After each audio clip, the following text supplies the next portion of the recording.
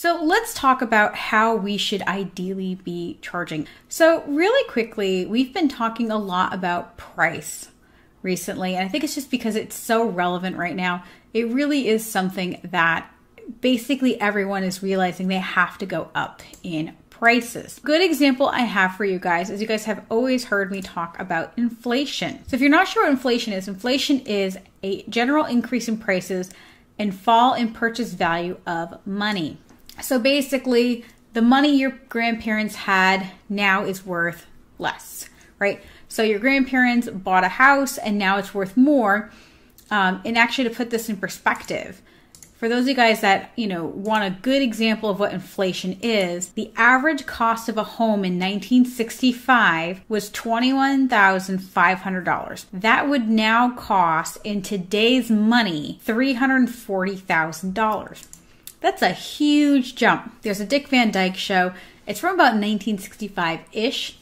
And what it's actually doing is it talks about, they bring in a poodcock, a poodle, cocker spaniel mix, but this dog is obviously a doodle. I mean, it looks like a labradoodle or maybe a golden doodle. They bring the dog in. They say it's going to be $75.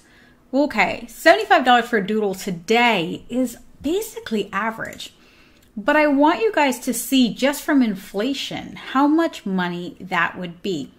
So let's look at how much $75 in 1965 would be worth today. As of today, $75 from 1965 would be worth $630.66. I mean, that's just completely bananas, guys. I mean, think about anything that you guys have. We have trouble.